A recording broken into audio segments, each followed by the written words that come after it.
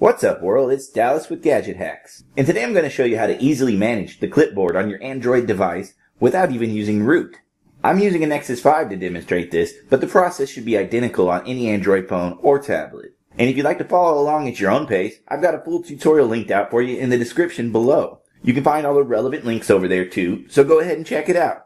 But the main app behind this gadget hack is called Copybubble. It's a free app published by Diigo on the Play Store, so go ahead and download it now. And once you've got it installed, just open it up and we can check it out. It gives you a nice feature tour on the first run, and as you can see, the process is pretty simple.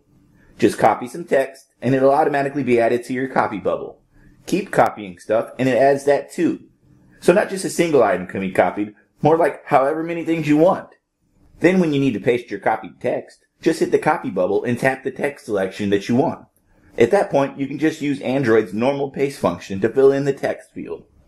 So let's have a look at the app itself. Not much in here, really. In the words of Ron Popeil, just set it and forget it. Time to see it in action then, right? First, since Copybubble is ever present, you can access it from any screen. And you can move it around to wherever you want.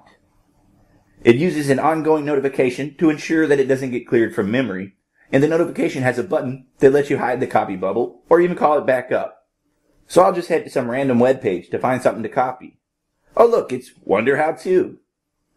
And from here, I'll just copy some text. Then you can see the Copybubble count jump to 1. So let's copy something else and see it go up again. There's a cool little animation that gives you a visual clue as to where to access your copied text.